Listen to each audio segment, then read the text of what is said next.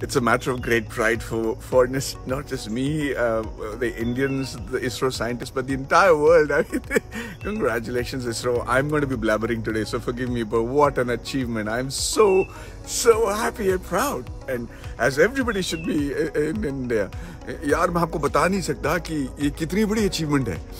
ये बात मतलब तो सराहनीय है कि हम चांद पे उतर पाए, वो भी साउथ पोल पे पहली बार.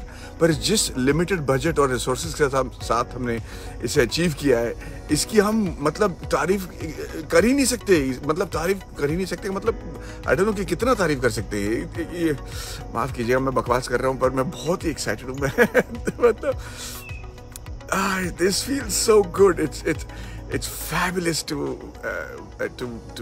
be part of history like this, to be there at the moment that the Chandrayaan actually touched the surface of the moon.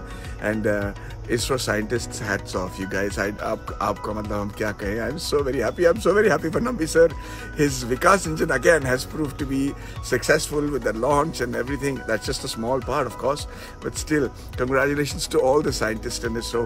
Keep making us proud. It's time now to, sky is the limit. तो हम बोल ही नहीं सकते क्योंकि इसका आपके limit है नहीं. स्काई से बहुत आगे निकल चुके हैं आप.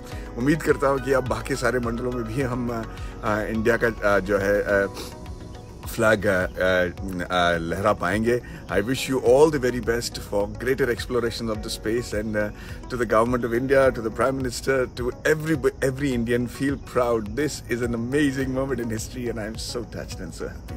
Jai Hind.